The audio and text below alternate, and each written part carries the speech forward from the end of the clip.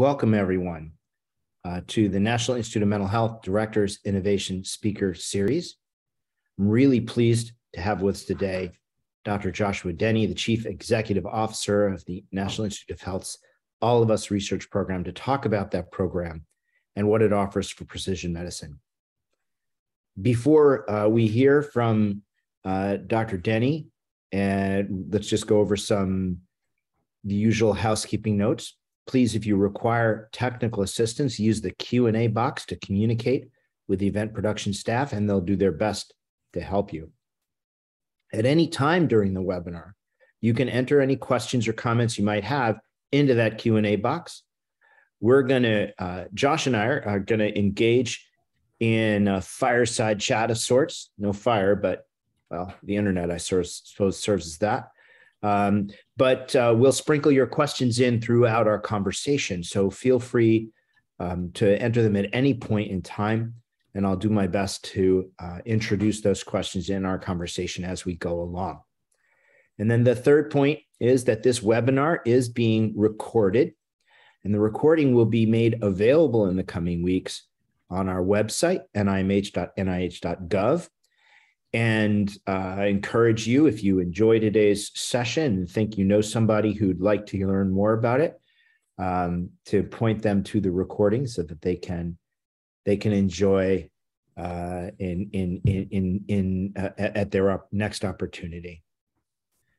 With that, I'm actually going to give Josh a chance to introduce himself. But Josh Denny is the Chief Executive Officer, as I noted, of the National Institute of Health's All of Us Research Program. And Josh, feel free to introduce yourself in any way you see fit, though it's, of course, always nice for us to hear about how our colleagues have gotten to the point where they are and what they like about what they're doing. But go ahead and introduce yourself.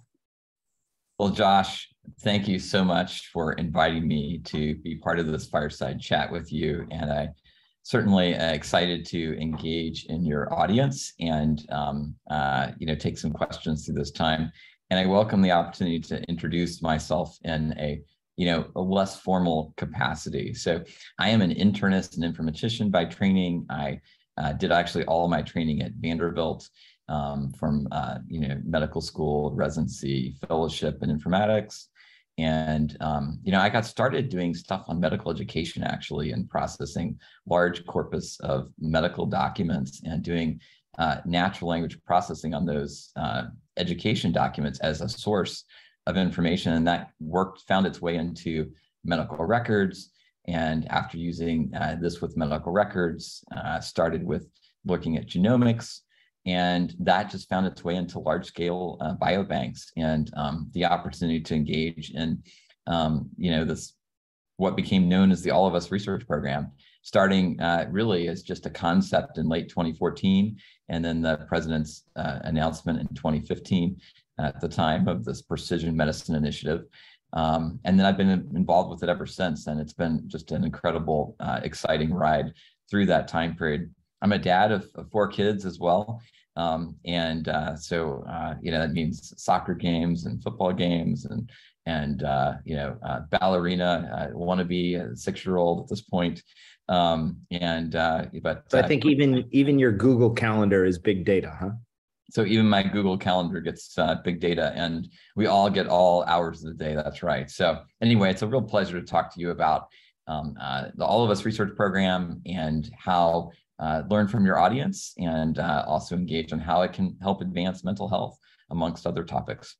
Well, great, Josh. And we'll get into that then right away, although I might come back to some of the details of the origin story. It always intrigues me why and how doctors end up being informaticians. And actually what an informatician means sounds a little bit like magician. So we'll figure that out. Before I let my dog out, I'm going to just ask you the question, which I know you're prepared for.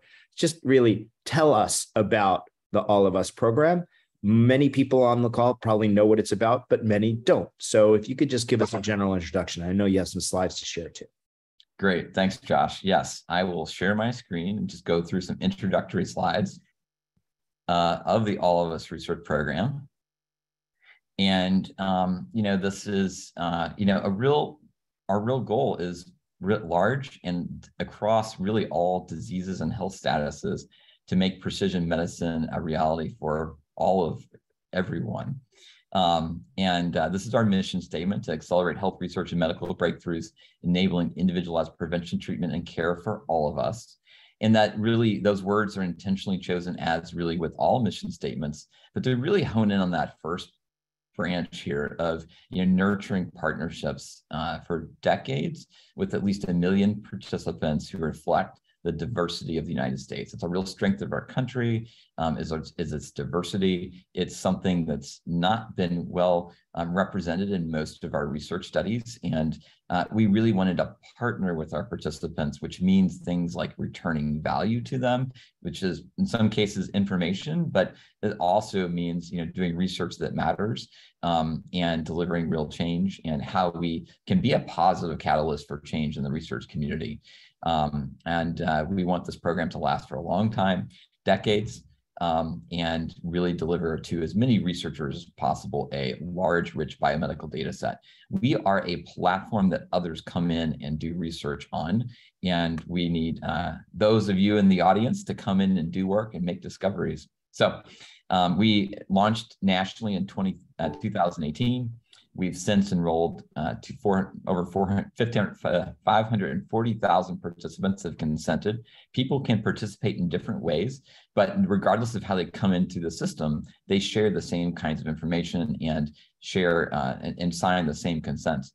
And right now we have over 400,000 contributed biospecimens. You can see that, like all systems that had a significant in-person component, which we did at the time, COVID-19 hit us hard, and we had to pause all those in-person activities, and we used that to make ourselves stronger.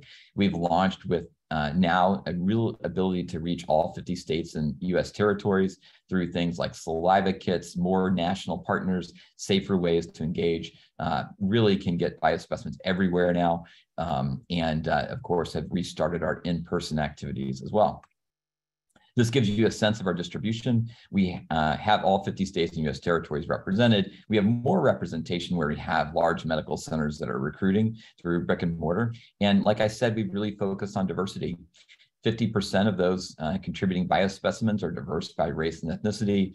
Over 80% are diverse by this larger measure of underrepresentation in biomedical research. And you can see those categories on the bottom right. It has to do with age, race and ethnicity, sexual gender minorities, educational and attainment, income, rural location.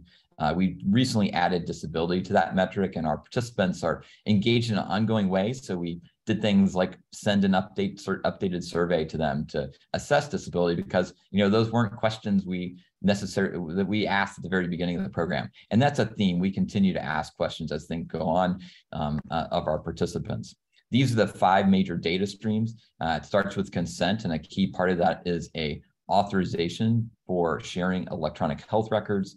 That becomes a really powerful measure of someone's health trajectory, and gets a lot of data without them having to provide it to us on their behalf. We have sets of surveys at launch, and then we typically release about a new survey each year. We did some during COVID, for instance, that were repeated measures. We have different kinds of surveys across this measure. We have a brief set of physical measurements during in-person visits. We collect DNA, plasma, serum, cell-free DNA, RNA, and urine.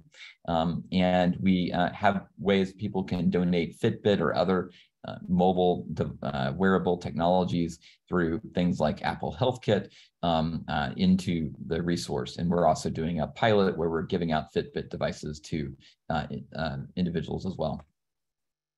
This gives you a sense of the data we have. And I mentioned the capture of electronic health records, and one of the real powers there is we have a lot of longitudinal information. In some cases, we have up to 40 years of information on people that they have shared with us. That means even though we enroll only adults over 18 at the current time, we're going to be expanding soon to pediatrics. We have 20,000 virtual kids that have shared data, in some cases even to birth, from their extant electronic health records. And you can see we have about 13,000 Fitbit records already available in that data set. Lots of other kinds of information. About 500 million information points if you exclude Fitbit. And you can see Fitbit's already in the billions of information points we have on our individuals that they've shared with us. And then we're really excited that we've recently launched our genetic information. Our first release of genomic information came out in March. It includes about 100,000 whole genome sequences, just like our whole cohort. That's about 50% diverse by race and ethnicity, 165,000 arrays. If you really think about the diversity of this data set and the size of this data set, you can see that when the number of variants we've observed. So about 600 million unique variants, 400 million of those are not in Nomad, which is a common aggregation service of a lot of these variants. 100 million of those variants occur in three or more of our participants. So, they're not super rare. I mean, they're very rare, but they haven't been observed yet. And so this is a really new contribution I think we can provide. And since these people also have other kinds of information like electronic health records, surveys, Fitbit, et cetera, start to interrogate what these variants actually mean to provide some knowledge and, which ones are likely benign, which will be most of them, of course, which ones might have health effects. And this just gives you a sense of where we are compared to all global GWASs. Probably a lot of you know this data, but 96% of all genome-wide association studies have been on people of European ancestry. So you can see our data are dramatically different than that. And even amongst those who are European ancestry, about 60% of them are underrepresented with another characteristic that I mentioned before. These data are available to researchers now. You can explore them, kind of in real time through a public data browser. You don't need a login. You can get senses of what the data look like from, given diagnoses across our EHR information, what those distributions look like, some very simple cross-tab information, and give you a sense of whether or not we have, counts that are likely to support a research study that you might want to do in those kinds of data. You can also explore the genetic variants in there as well. And then if you want to go do research and do a study, you come in through the researcher workbench. This gives you access to row level data on individual participants to do studies. It's a centralized cloud resource. We operate under what we call a passport access model. So that means you come in and just describe your workspace. It's a central non-human subjects research IRB approval. So you describe what you do, that description becomes, parts of it become public. It's available for us to review as well. And there's a research access board that passively and then subset actively reviews some of these. But once you create that description and say what you're going to do, you can get started doing work immediately. It's currently open to U.S. nonprofits, academic institutions, and healthcare organizations. We have actually about 3,500 researchers using it now from over 400 institutions across the U.S. More than 20% of those represent your kind of patient advocacy nonprofits or minority serving institutions, including HBCUs as a particular focus. And in this resource, come in and of note, if you're one of those 400 institutions that have signed a master agreement, a new researcher can come on from that institution. And from the first time they sign up to the website, enter in and create an account to start doing work can be as little as 2 hours. You can complete all those registration steps and actually define your first workspace and start doing it, building a cohort, start doing an analysis in under 2 hours, which we think is a really exciting advance of where we are with other cohorts. I want to mention a little bit about the return of information as a cornerstone of what we wanted to do, and participants told us what they were most interested in was getting health-related genetic results. We've already been releasing other kinds of information to them, some survey results and how that compares to others, genetic ancestry and some non-health related traits. But we're really close to launching at a national way health-related genetic results, and the two things we're returning are hereditary disease risk, which follows the so-called ACMG59, inherited cancer syndromes, cardiomyopathies, arrhythmias, and then pharmacogenomics, which you call medicine in your DNA. Those results follow a rigorous pathway. We have an FDA investigational device exemption, and these results are all supported by genetic counselors. We actually will also provide for clinical results off of the hereditary disease risk reports if someone has an actionable variant. And as we think about diverse audiences and reaching them, everything across the interfaces is in English and Spanish. And then we also have language line support for more than 200 languages in this genetic counseling support. And this just gives you a sense of what some of those reports look like across pharmacogenetics and health-related results. These are available to take to your provider and provider-friendly formats as well. And so I just want to give just one example of the many research studies. There's 26 or 100 or so research projects that have been started on the platform already.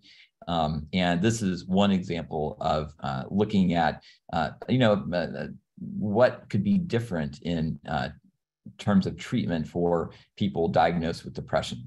So in this analysis, it started with people diagnosed with depression and looked at common medications used to treat depression, and then simply divided it by those who self-identified as white versus non-white in an earlier release of the data set. This was in what we called a demonstration project, so it wasn't actually designed to necessarily find something new. But what it did find is, as you can see, there's a different sequencing of medications in terms of frequency and what the first medication was versus the second medication someone would start based on these two populations. And some of this could be driven by all sorts of things. This could be driven by disparities like insurance status. It could be driven by regions of the country. It could be driven by things like pharmacogenomics and what actually works for participants, and potential side effects people have had. We don't know the answer to that. And this, like many other resources, because this is a demonstration project, you can actually go, if you're an approved researcher, grab the workspace and get the code that generates these things, and go investigate it more deeply. And you can generate all sorts of kinds of analyses like this. And people have been doing analyses looking at mental health and suicide risk, suicidality, for instance, during COPE, and how that was affected by discrimination, which are some of the surveys that we did and launched during COVID. So there's lots of things out there, and just to give you a sense of what some of those studies look like. And then I just wanted to mention some of the future things that I'm excited about related to mental health in partnership with NIMH. So one is our next module, survey module we'll be releasing is on mental health and well-being. And the goal here is to engage and derive more data related to mental health. It's got 17 different domains in it, and you can see what some of those are and some of the sampling of what some of the instruments are. We are trying wherever possible to use standardized instruments. We already have, for instance, PHQ-9, GAD-7, and a number of these other kinds of instruments available historically as well. So this will be added information on these that you could look at, over time, for instance. And then we're launching an ancillary study with NIMH called Exploring the Mind.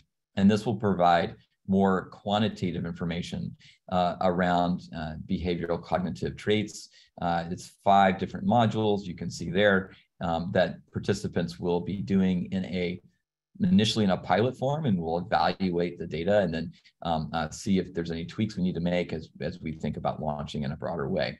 So we're excited to have more of a computational quantitative measure that we can provide, as well as kind of the survey approach as well for this information. So I just want to end with 2 call outs. You see the URLs there on the right. Anyone's welcome across the US to join our program, joinallofus.org. And I welcome as many as you and others to come in as researchers as well, researchallofus.org. And obviously the biggest thanks to our participants who are the foundation for all of it. So with that, I'll stop sharing and excited to engage in a conversation. Well, thanks, Josh. Thanks so much for that overview. I've got so many questions, some of them arcane scientific details.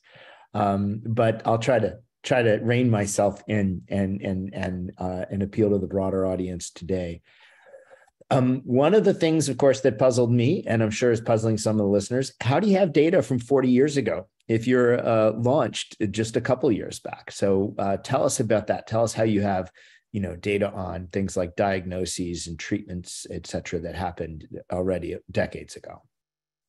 Great question. You know, it's exciting. That's one of the exciting powers of electronic health record information, especially if people have been longitudinally engaged with a healthcare system for a long time. And some of the systems that are part of our network have had EHRs for a long time. And you can see that that even includes, you know, electronic prescribing information, laboratory results. Of course, billing codes is the most common element there.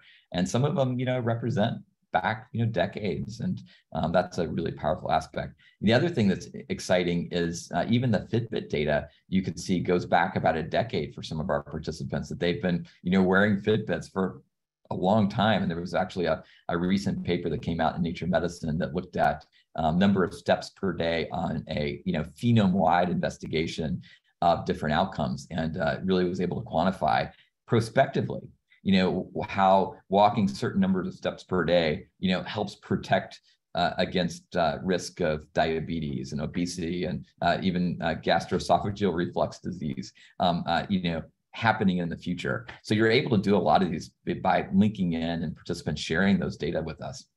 Right. So when you're saying when you're signing up, you then have the ability to give permission for all of us to collect your data going back some time, and right. and that presents a tremendous opportunity for scientists. You know, naively, I'm thinking as you're accumulating those million people, this is going to be great because we're going to be able to learn things 20 years from now.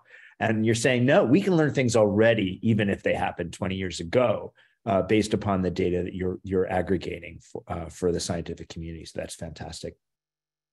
Look, the program has come so far from, you point out, 2014, when it was really just a germ of an idea.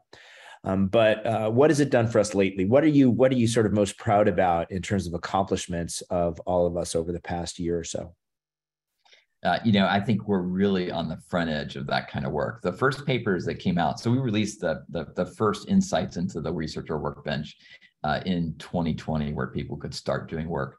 And there's been a lot of, you know, initial investigations. Most have looked at health disparities. One of the ones that one note was looking at the so-called Hispanic or Latino paradox of cardiovascular disease risk, and showed that that didn't actually look to be true in our data. I mentioned the one on the Fitbit data, which I think is pretty cool. You know, that 10,000 steps a day is a metric we carry in our head and isn't actually, you know, based on a lot of science. It was based on the number of digits on the screen of, you know, the original pedometer that was used. You know, you see that there's an inflection point that happens more around 8,000 steps per day in the data. And, you know, as a guy who, you know, practiced as an internist for a number of years, and how hard it was to encourage people to exercise, you know, one of the things that I was reassured by is, you know, there's a big effect if you can make someone go from 1,000 to 2,000 or 2,000 to 3,000 or 4,000 steps per day. You know, these small differences actually, you know, have in a linear fashion, or sometimes even more than that, effect on, you know, risk of really important health outcomes. So that's an example. And so we don't all have to go out and run a marathon. You're saying you don't all have to go out and run a marathon. Walk around the block, and that has tremendous benefits. That's right. That's exactly right. Yeah. And then genomics. I think the genomics will be really powerful on diverse populations, because it's just not there. Yeah. So talk to me about that. So you've got an instant population of how many thousands of whole genome sequences? 100,000 now. 100,000 whole genome sequences. And is the plan to whole genome sequence the entire all of us cohort if people want to be sequenced? That's right. So we're going to sequence 1 million. Wow, 1 million genomes. Now, let's suppose that I want to look at depression. Depression is a fairly common illness. Something like 10 to 11% of individuals have depression at any one point in their lifetime, and the lifetime prevalence is probably higher than that. So, if I want to do, if I wanted to know, does this collection have enough people with depression to do, I don't know, some whole genome sequence of study? Are we going to have that level of coverage, or is it, you know, going to be that these are all healthy people? You know, we have looked at the population incidences across a phenome-wide set of diseases. This isn't published yet, but it's something that we've been looking at internally, compared to estimates across the US population. And what we find is for common diseases, we are pretty close to national averages, but usually a little bit higher prevalence. And then as you get to rarer diseases, we tend to overrepresent those more than you would expect nationally. So, whatever the national prevalence is for most conditions, we're usually a little bit higher for those. And so, I would expect you could do that. And, I'll encourage everyone, I mentioned the data browser, databrowser.researchallofus.org. Anyone can go in there right now. It works on your phone, website, and just type in a condition and you'll see instantly, how many cases we have and, the sex breakdown of those cases and the age breakdown. And you can get some sense of what the exposures are. Another thing we're presenting this week at ASHG from a young scientist is presenting work on looking at syndrome of inappropriate ADH in people who are exposed to SSRIs. So, he did a genetic study on, people that had SSRIs and had low sodium values, and so there's already power to do that. And I feel like that he had about 1,000 patients maybe in that study, just to give you a sense of all those things together. So 1,000 people who happen to have SSRIs and sodium data enough for him to be able to, 1,000 people who had this syndrome. I'm going to start get fuzzy on that. Got to be more than 1,000 people out of your 500,000 who are on SSRIs. Oh, way more. There's way more than 1,000. So it must be 1,000 who had this syndrome, I guess. I think it must be people that have this syndrome. Yeah, that's right. It must be cases.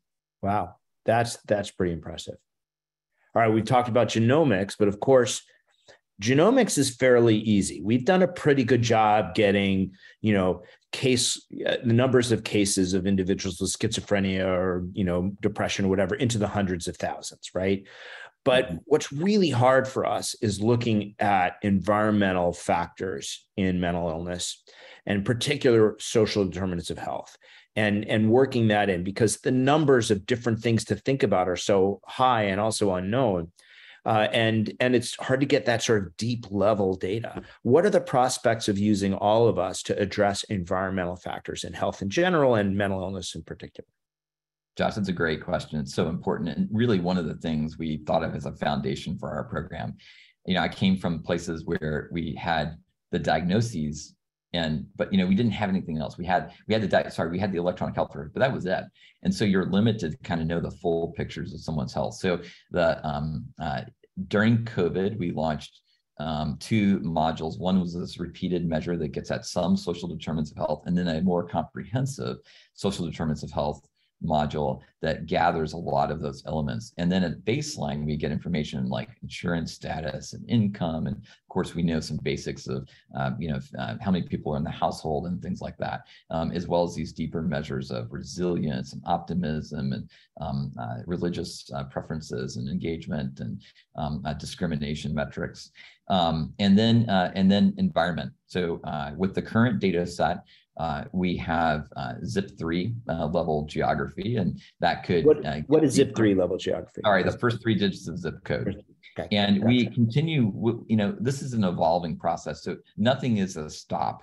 We're really committed to protecting the privacy of our individuals and also figuring out models where we can bring in more and more environmental data. So we've actually linked in the initial American Community Survey data. We intend to link in a lot more environmental data over time. We've been working with NIHS with that, and we had a workshop to get ideas. We may look at linkages. We may also look at things that we measure directly from the biospecimens we have as well in that. So there's a lot of data. Do you have a number? How many petabytes is it right now? Oh yeah. I'll be wrong. I know it's at least, at some point in the recent past, I think it was 7 petabytes, but it's definitely bigger than that. So this is not going to fit on your local hard drive on your laptop. That's right. Where does it live? So it lives in the cloud. We use Amazon and Google Cloud services. The data analysis right now is all in Google Cloud, and the researcher workbench lives there. It's really a great example of how we can use these centralized resources to both empower researchers and accelerate research and make it more democratized into who can do research, as well as provide better protection. We can centralize the protection instead of everyone downloading the data, and provide more on-ramps into it. So one of the things that's exciting, I just want to tell you one story that I find really compelling. One of the first GWASs I did across a network was part of called the Emerge network, was we looked at type 2 diabetes. 5 sites found people in the electronic health record, pulled together our array genotyping data of about 1 million loci. Actually, it was less than that, and did that. And it took us about 3 years, honestly, to do this. And we had our own bespoke, built, expensive computing systems to do that we had to pull together, and not everyone could do that. And I had a data scientist replicate this experiment on our platform, and he did the whole thing, soup to nuts, while actually doing some other things during that time in 3 days. Wow. Yeah. And 3 years to 3 days. And clicked. And pointed and clicked. The GWAS, I think, cost $37 to run. People, by the way, start off with $300 of compute credits. So, it could be done for free.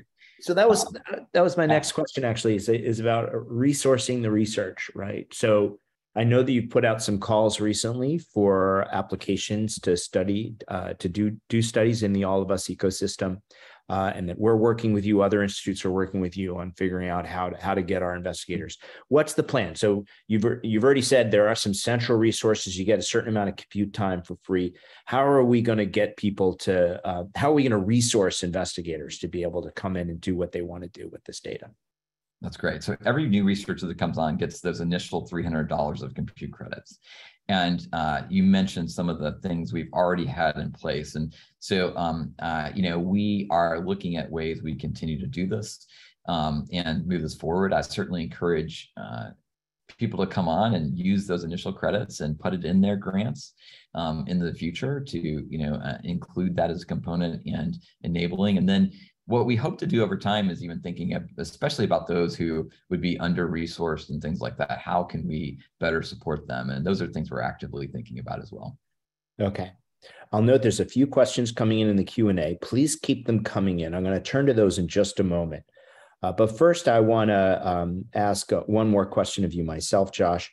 What are you excited? I asked you what you're most excited about, what you're most proud of, what you've done in the last year. What's coming in the next year? What are you most excited about that's on the horizon?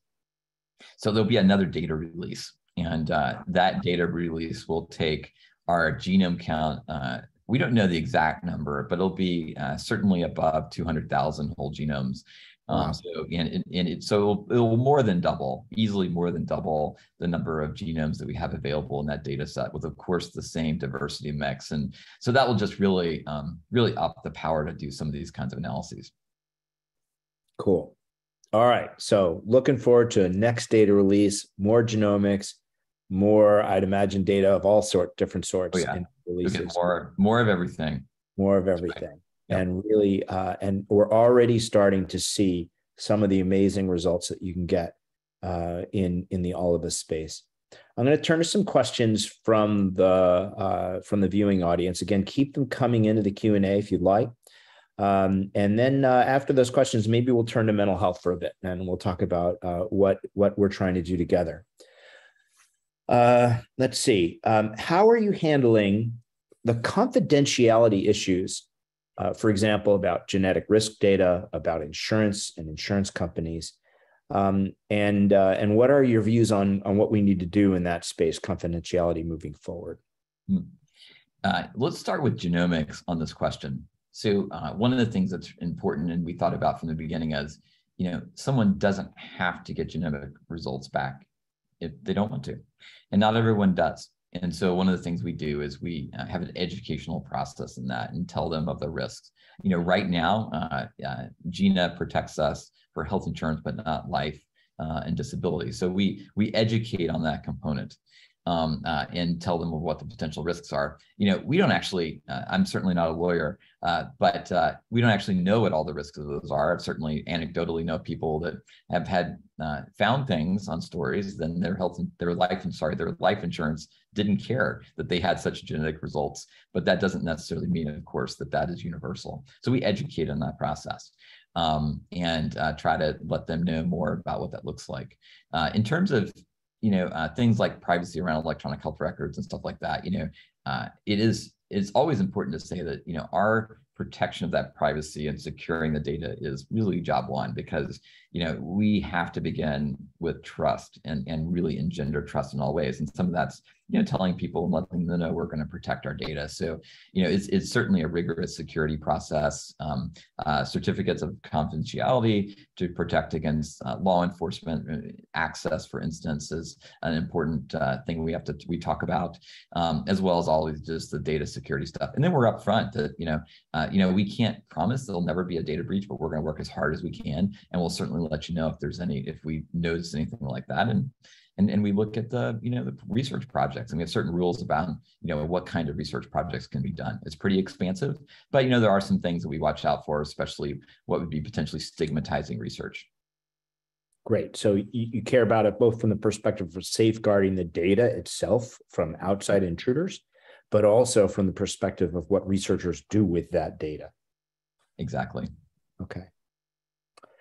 This question sort of follows up on a question that I asked about moving beyond genomic data. Besides genome sequencing analysis, what else can you do? Can you do combination analyses such as comparing mental status and physical conditions?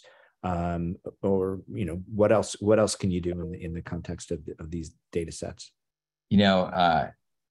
There are so many emergent studies I think people can think of. I will never, ever be able to think of them all. And, I think, yes, you can do almost all sorts of things. So think about any of these data streams, 500 million health-related data points at this point over, decades of information, plus, the Fitbit data, plus genomics, plus how you could link in new environmental data that you could bring in and link in, or stuff that will come. These include surveys across mental health, some of them repeated measures.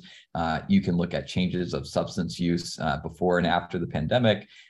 You could look at interactions of physical with mental health, depression with race and ethnicity, and how prior existent exposure to a cardiovascular medication like a beta blocker with and without depression extant in their medical record. You could come up with all sorts of combinations. And those are just— That's all what you just thought of on the top of your head in these— That's just what I thought on the top of the head. I mean, it's rich data streams. You can combine them however you want. And you said there's something like— Right. There's something like how many thousands of investigators already working with the data, thinking of creative things to do? Yeah, it's about 3,500 now. 3,500 now. It's fantastic.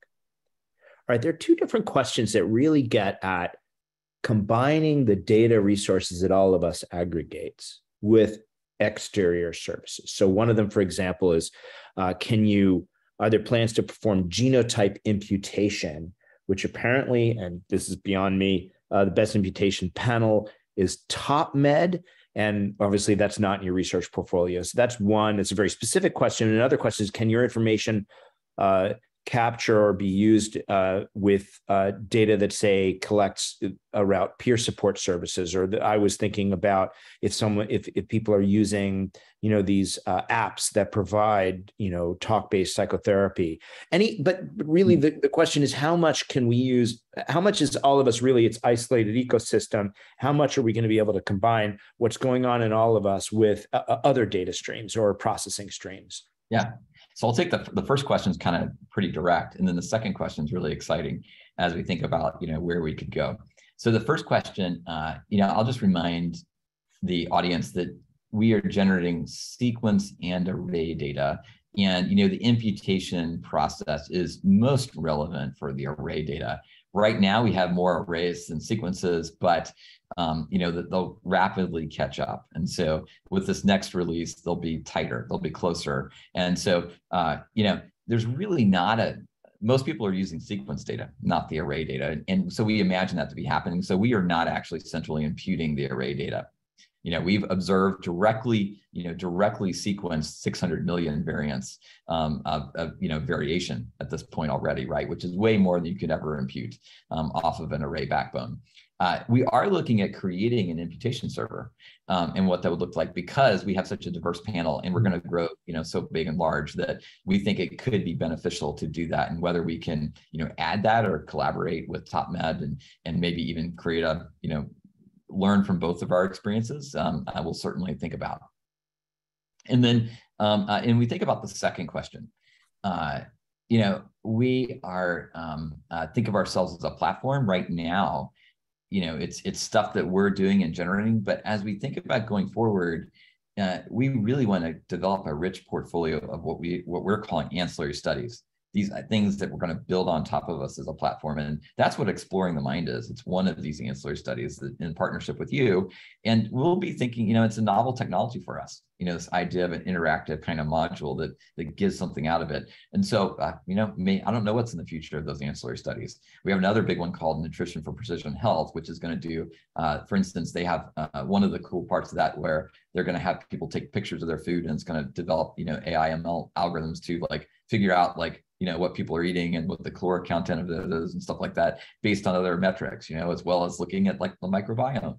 So, the future possibilities are really close to endless with what we'll be able to do. And so let's have those conversations over time. Well, thanks. I'll turn down. I'm going to ask some more questions of my own, but please, folks, keep the Q&As coming in as you think of them.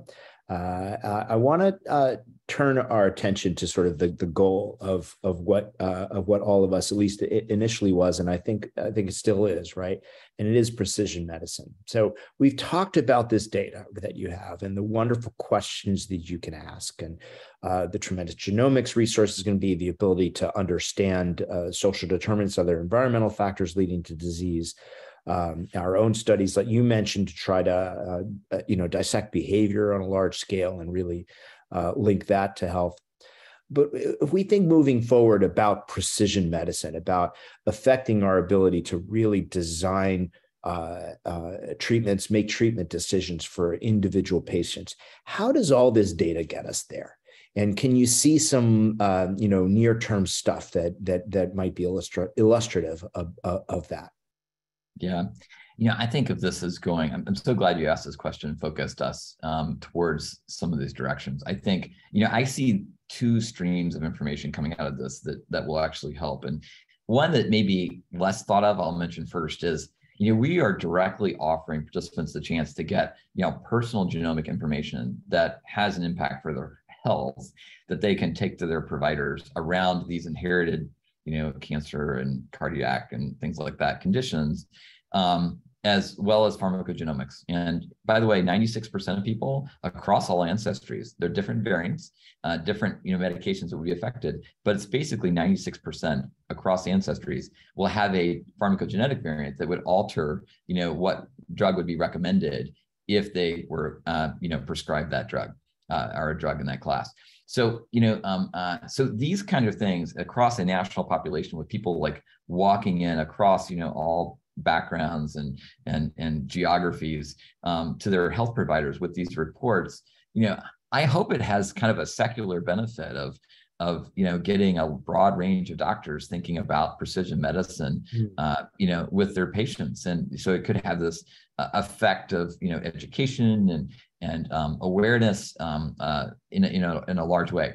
So that's something that maybe isn't quite as obvious as a indirect effect of our program. The more direct effect would be, the studies that are done on these populations and what we'll end up learning about, variants that aren't in European backgrounds as an early win that help us understand pathogenicity and risk in things like Mendelian or non-Mendelian disease across different populations and studies of those things. I mentioned, and then a bunch of epidemiological things you can imagine as well.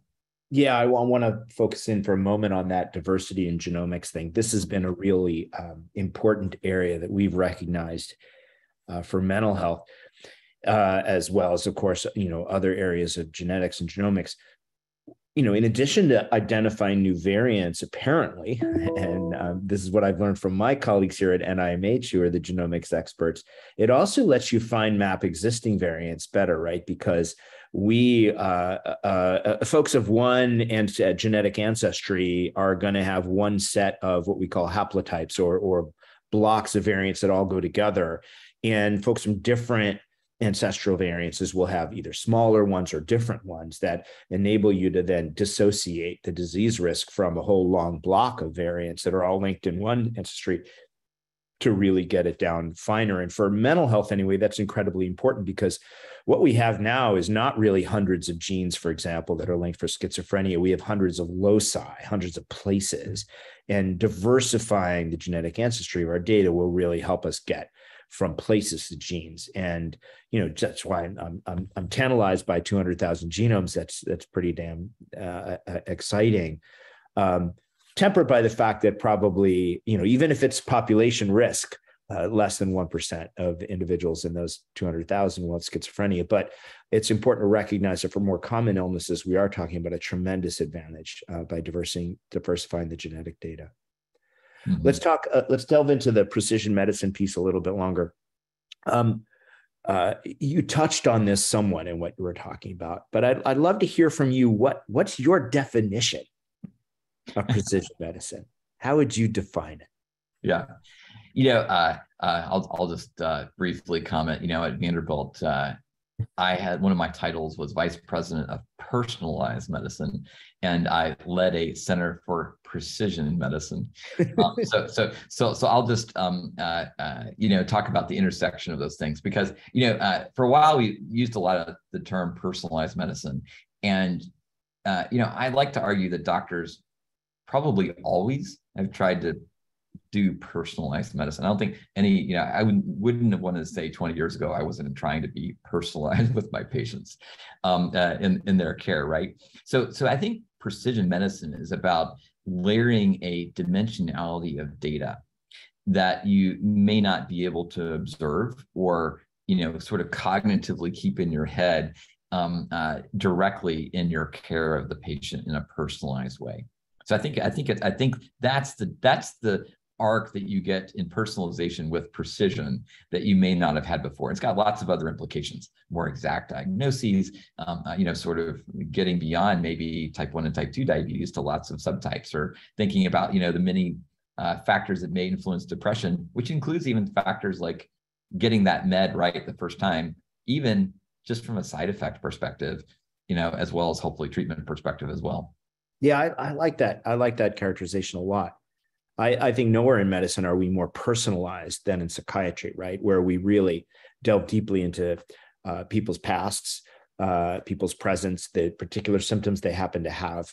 But what we lack in that, even though we might try to personalize our treatment approaches, are evidence-based approaches to use that information to guide treatment selection. So we can understand our patients deeply by personalizing our information about them, but then turning that understanding into a practice. I think the psychodynamic psychotherapists might argue that that's what they do all the time. But in terms of evidence-based approaches to say, if you find X, then you do Y. That's where we really need some work. And that's, you mentioned our efforts around characterizing behavior and cognition in all of us folks with the with this new ancillary study that you're helping us with, and that it's really been a pleasure to work with your people to get it up and going. That's what it's about. It's about trying to get deeper information about our patients from a behavioral and cognitive perspective, and really ask the question whether we can then provide an evidence base for making treatment decisions using that additional depth of phenotyping. So I appreciate you bringing us into that space, both with your definition of personalized versus precision medicine, and also by facilitating our work together. I'm going to turn back to some questions from the audience now. And we do have about 10 minutes left. So if folks want to get in the last minute questions, please put them in. Here's a very practical one, but an important one for those of us who already have a Workbench account and workspace. Fantastic. Glad that you have it. Wonderful to see some of our MH folks who are working the space. If we move to another institution, are we able to transfer the account and workspace over, or do we have to start from scratch? Have you figured that one out yet? Yeah, I don't know if I know the answer to that question. I can guess what I think it is, but what I would say is that's a question to, click on the little info boxes to, ask a question to the audience to make sure, or sorry, through the system to make sure I would get the right answer. Right. So there's places people can get help with those kinds of questions. That's exactly right. Yep. Gotcha. Yep. So when you're in there, even before you're logged in, there's on the bottom right, you can provide feedback. When you're logged in, there's under the menu, there's an option to contact us. And I just encourage you to do that directly. And that way you'd get the right answer. And you must be learning things all the time about what your system can and can't do. That's right. Feedback, right? Yeah. Right. Yeah. How many people work at all of us right now? It's always hard to know exactly what that. I know. I have the same thing in NIMA. So you give me an estimate, and no one will know better anyway. That's right. That's right. So we have probably within the NIH team, we have I think upwards of 200 people probably right now, and then across the consortium, there's probably, if you look at our list that would combine them and us, close to 3,000. Wow. Yeah. Most of that's going to be enrollment. But, our EHR team that was curating and collating and putting these things in, common data models and stuff, that email list that went out for that team at one point was around 200 people across all the sites that were, pulling their individual sites. We had some sites when we started this thing that had, Excel spreadsheets for EHRs that they had to sort of pull together. So there was a lot of benefit locally as well. Like people said, this was painful at the beginning, but we're really glad. This helps us operationally as well. Well, that raises a question that in my mind, you must have faced all kinds of challenges in bringing this all to fruition. And I wonder if you might share with one that sticks in your mind as being particularly interesting or poignant. Well, I think you always have hats that you wear to get a goal done that you didn't necessarily think you would be wearing. One of those was reading all the legal agreements that went back and forth with we had and security agreements, and we had about, when I was at Vanderbilt, we had about 100 of these. And, really having to carefully, kind of think about that. A big aha for us was how we manage the consents in a way that would be understandable to everyone coming in all these different ways. And also, we use a HIPAA right of authorization, which means the participant is saying, I want you to give your health information to all of us to do work. And that flip of how we did it, I think, is really empowering too. It's a right of access, approach from the participant to direct it somewhere else, and that's a much more powerful thing than trying to do it with consent. So those are just a couple observations. I already talked about the harmonization thing. I'll just say when we wrote the blueprint for this back in 2015, what it could look like, I thought we were pretty ambitious, and it's exciting to me that we have gone further than what we wrote out in terms of what we could harmonize, pull together, centralize, make available, and the participant population we could recruit. I mean, I think I'm really proud of the work that the engagement partners and the healthcare provider organizations and all these groups that have, engaged diverse communities and, help build and win trust of diverse partners who, have good reason to not always be completely trusting of us without us doing the work to, prove ourselves. Great. Okay, so you mentioned Nashville, and I want to. So are you still in Nashville? Are you in Nashville right now? well, right now I'm in Los Angeles, but I live in Bethesda now. You live in Bethesda. So you made the move to DC. I moved. Yep. And how has the pandemic been treating you? It was the hardest on our kids.